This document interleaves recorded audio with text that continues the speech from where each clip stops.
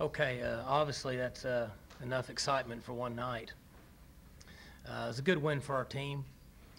What I shared with them in the locker room that you're going to have some games like that when you play in a league that has quality football teams that are very well coached and prepared. And so we knew going in it was going to be a battle. Their quarterback has made plays throughout the season, and he made some plays tonight. There was times that we tried to get some pressure on him and play man coverage, and he pulled the ball down, took off, and made a few runs on third and fourth down to extend their drives. And they're a good football team. They're in the right spot in most cases on defense, and good on special teams. We worked hard on coverage units, and we were really good except for one return. And we had some good returns ourselves. So other than the turnovers, we lost that battle. I know that we we had how many fumbles? We lost 2 and had 2 picks, right? So we had 4 and they had 1. So we were -3. What was it? So they had 2. So we were -2, and we've been in the plus category. And so you see what happens if you turn the ball over. You give yourself a chance to, or you take away the chance to win the game. Give yourself a chance to lose the game. So anyway, we got to do a better job taking care of the football. But I was proud of our players, and be able to enjoy this one tonight and then go back to work tomorrow. Mine's a pretty tough kid. He's a good player. He's a good runner. He's smart. Doesn't make a lot of mistakes. Made some good throws down the field, and he's a good football player. How did you guys prepare for him during the week, Mike? Did you have somebody that kind of scout team guy? We rotated guys in, John, for quarterback run, and then to try to get a guy on the perimeter a little bit. It's always the most difficult part in preparing for a quarterback like that, is to try to simulate his ability to run inside the line of scrimmage, inside the tackles. Most guys in your demonstration squad don't want to do that.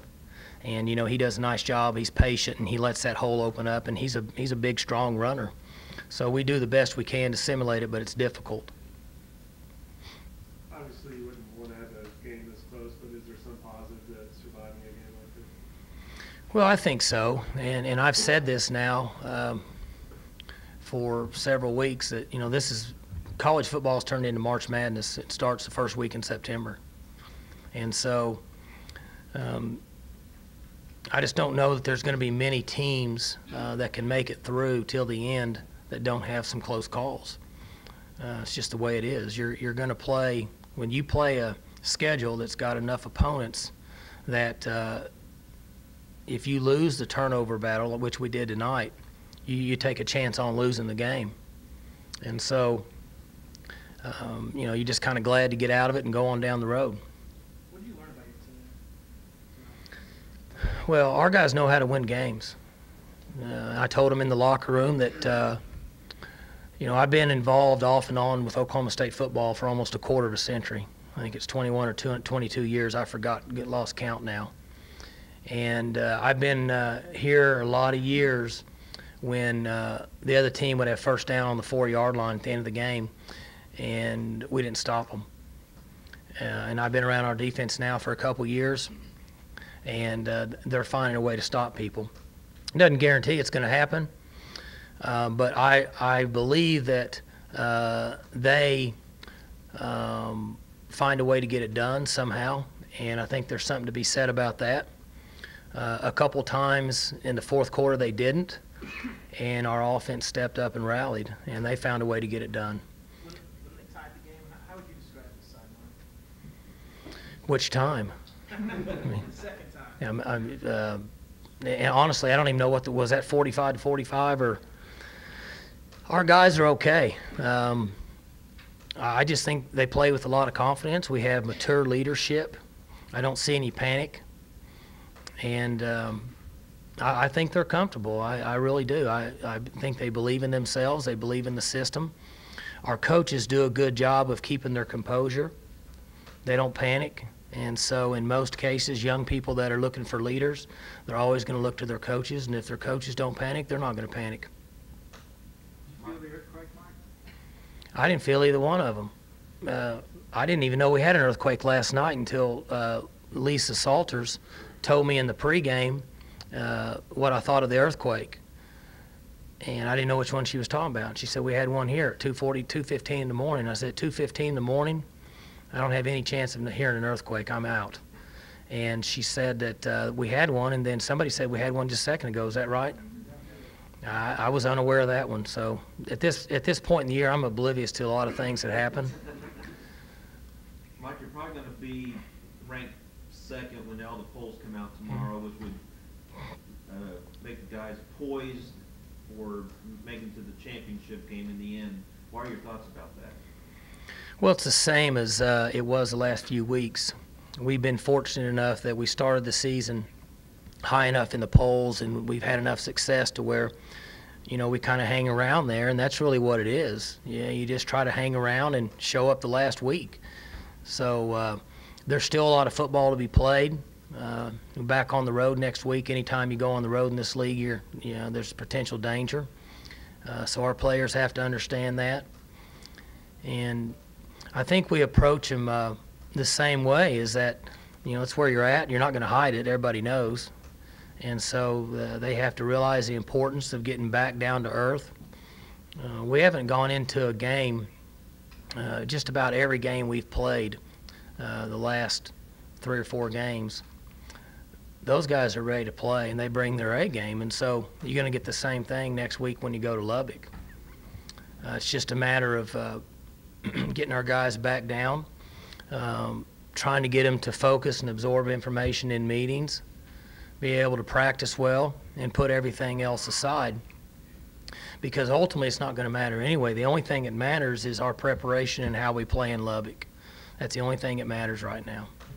Coach, describe the post-game locker room. Well, they were really excited, and I want them to be. They should be, because there's a lot of work, a lot of time, and a lot of effort that goes into these games. It started last January, and they were excited. They need to be able to enjoy each other, and that's part of college athletics. That's part of the reason that coaches enjoy being around their players. And so they were thrilled, and I think the atmosphere was that way because of the way the game went. And so they're celebrating, and they should, deservingly so. How does this challenge compare to what you guys face today? Very similar circumstances.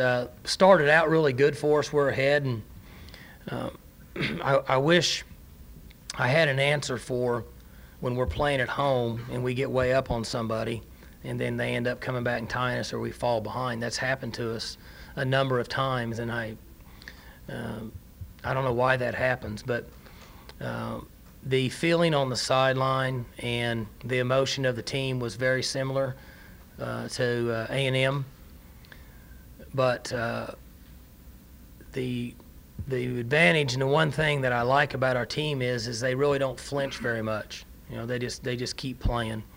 So as long as they do that, so be it. When you need to get basically 2 game-winning drives in the last 5 minutes, how comfortable do you feel with Brandon needed? Well, Brandon made 2 bad decisions early in the game. This is probably a long, drawn-out answer for your short question, but he didn't see the coverage rotate on the post ball to Blackman, and he held the ball on the interception they returned for a touchdown.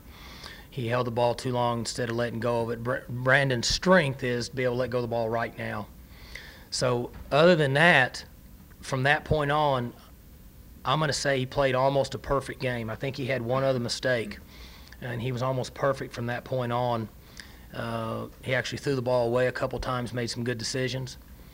But I don't know anybody in the country that I would rather have than him in those situations, because he's so calm and collected. And there's other good quarterbacks out there. I'm sure a guy at Stanford, he did a nice job last week doing that, and there's other guys out there. I'm just saying I like our guy, and I wouldn't trade him for anybody. similar story for Blackman. From punt, ball up to one, you know, got to maybe go up and put that thing away. Right. Then he comes back. You know, and when that happens, John, you know, you got to be able to overcome it, and you got to stick him back out there. You know, you never take a guy like that out. You got to coach him and put him right back out there because he's a difference maker. He needs to take care of the football better. He gets a little bit excited, tries to do too much at times. He just needs to play his game. He's a big-time player when he just plays within himself. He gets a little excited, tries to make too much out of it. But the one fumble on the 1 yard line, were we up by 10 then? I can't remember. How much? Oh, we were only up by 3, so that would have put us back up by 10. And you cost yourself points because you're on the 1 yard line, but more importantly, you swing momentum. You know, you kind of take the air out of your sails and you put it in theirs. So at times that affects you more so than the actual fumble. Last question. We got some folks coming in for Cooper and Smith, were they game time decisions? Excuse me? Cooper and Jeremy?